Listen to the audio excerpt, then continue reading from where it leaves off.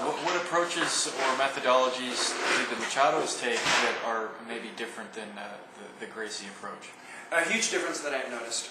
And a lot of people like the Machados. Chuck Norris went with the Machados. Dan Inosanto went with the Machados. A lot of people go to the Machados because they are so humble. They are very open-minded. They take everybody in with open arms, and they are not biased of anything. It's not, nothing's a big deal. They're very easygoing, laid back. And that's what I liked.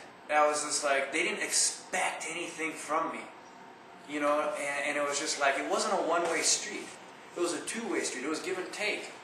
You know, one of the biggest things I ever appreciated was, I actually had a good question once. to one of my professors, the Machado, Haji Machado.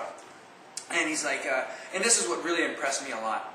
Really, it did. It just humbled me, too, and it gave me a good perspective on being a teacher. And I asked him a question, and he looks at me, he's like, I don't know. And I was like, it's the best answer. Did I just ask a question where the professor doesn't know? I was like, oh, this is going on in my head. I'm like, nowhere! And I was just like, he's like, let me see, let's feel it. And he got down there with me, and he really went in there, fixed it, boom. He came up with an awesome answer. And this is because sometimes you have to feel things kinesthetically. You know, some things are hard to express verbally, or you can't just, some people aren't very visual and they have to get in there and do it. Sometimes some techniques are like that for me, that I understand now. But he got in there, showed me all this stuff, fixed it, looked for a solution, made it better, fixed my game, and I was like, wow. If that's not humble, I don't know what is. Exactly. He just told me he didn't know and he had to get in. That was cool to me. Yeah. And I never forgot that. Well, a lot of times we idealize our instructors because of their histories or accomplishments, and so we feel we create this image, and then we try to self-image actualize as opposed to self-actualize. We try to take this and build an image of who we want to be, and we mold it on someone else, and we never truly find ourselves. And it sounds like that Mr. Machado was someone who was self-actualized, who says, I don't know it all, so let me figure it out, and we'll see what we come up with.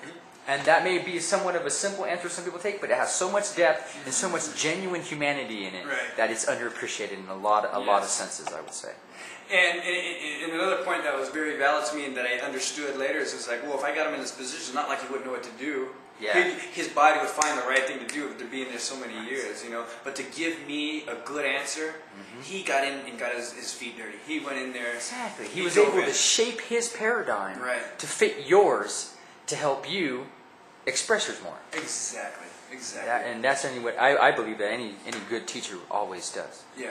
Exactly. That was a really good part answer. of what made me. We're on 6 minutes. Okay. Well, besides some of the more well-known people that you've tried to emulate and practice what they've learned, is there any other role models that you've had that maybe not so well-known? Yes.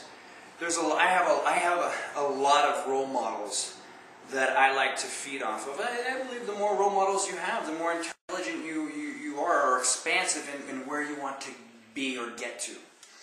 And I have a lot of high expectations of myself in different realms, and so I have a lot of role models. I have a lot of role models that are outside of Jiu-Jitsu, you know, great teachers of our time, great leaders of our time. You know, obviously people know these people, but there's some people that nobody knows anything about.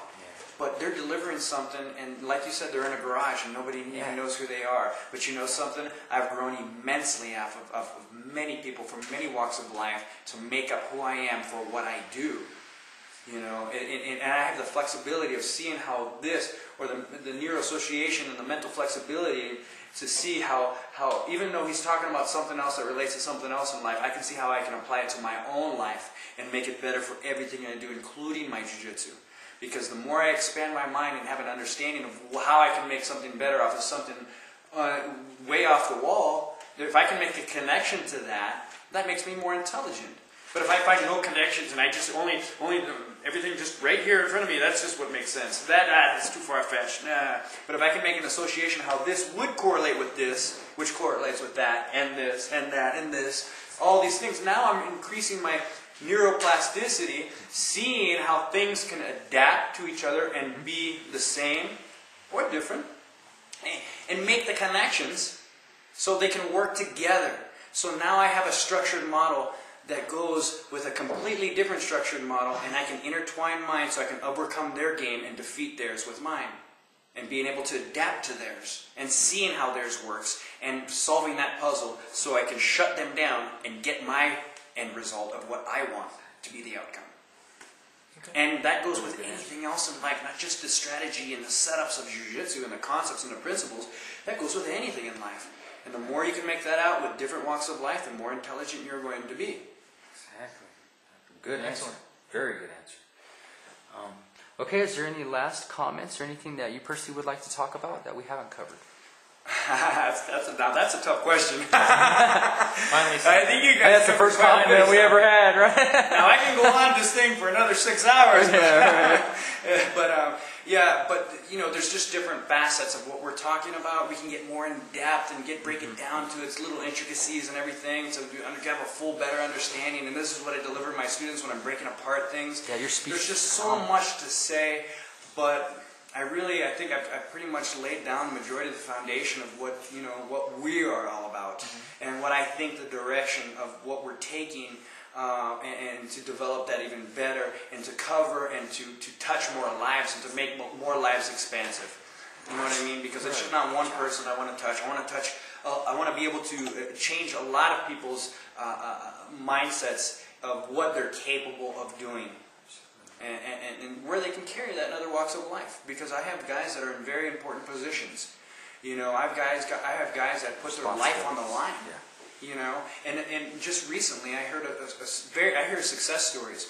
One was on the news in Kansas City. He's a law enforcement guy, and he was on pursuit on a rape in progress. And he was the first one on the scene, and he fought the guy, and it was a battle. It wasn't with weapons. He was in the dirt fighting this guy. And you know what saved him? The jiu-jitsu that I taught him. He called me up, and I got emails from them in Texas. You're not going to believe this. They showed me the link of where on the news it was. He saved the woman's life, rape in progress, and got the bad guy. To me, and the guy, what I didn't mention was the guy was trying to reach for his gun to kill him with his own gun. And he got the guy, submitted him, cuffed him, got the situation because of jiu-jitsu. To me, that is success. That is success. That is hero. We're on the 1 minute mark. So, Mr. Ruiz, thank you very much for this interview, and we would be honored to come back and speak with you again sometime as well, whenever you are available to us. We would love to do that again, because we found your answers thorough and educative and humble, and it's nice to interview a genuine human being. Thank you. Not just a jiu-jitsu robot. It was really good to meet a real man, so we appreciate it very much. I appreciate it.